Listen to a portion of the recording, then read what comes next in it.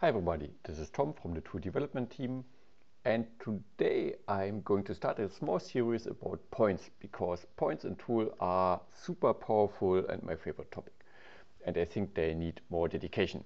So what's the point?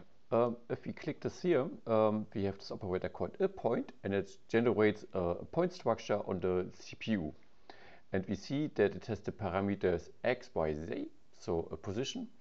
It has this W parameter and an orientation which is X, Y, Z, and W.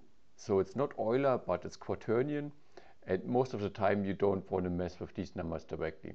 So altogether that's eight numbers, and it is not a coincidence because this is super fast on GPU, and we try to achieve most with only these eight values.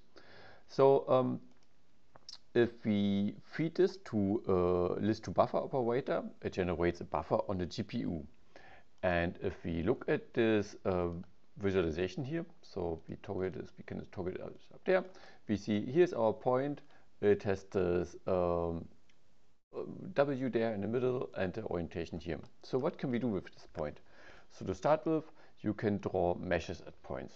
That's probably the simplest thing. Draw mesh at points.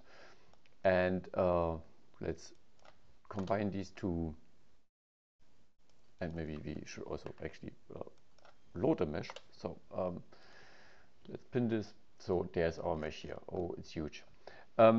So of course, why would we ever do this?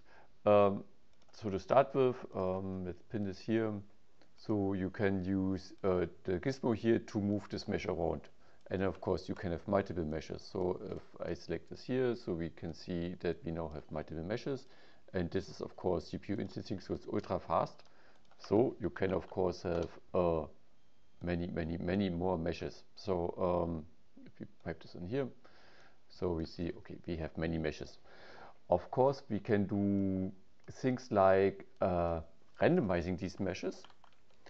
And if you randomize these points, we see right now we are not randomizing, but if we change the position, we can already do some really crazy things here. An interesting notion is like this randomize W. So W right now is being used for the size. So use W for size. So there are all kinds of different ways this can be used. But yeah, size is normally the standard thing. It can also be selection, and it depends on the operator you are using, how W is being used. So yeah, there you have it. This is already super powerful. So obviously you can play with all these, and maybe one day I will do another tip of the day about like each of like these point generator operators. But I want to keep this short, and I will continue tomorrow with some more topics on points. See you then. Bye.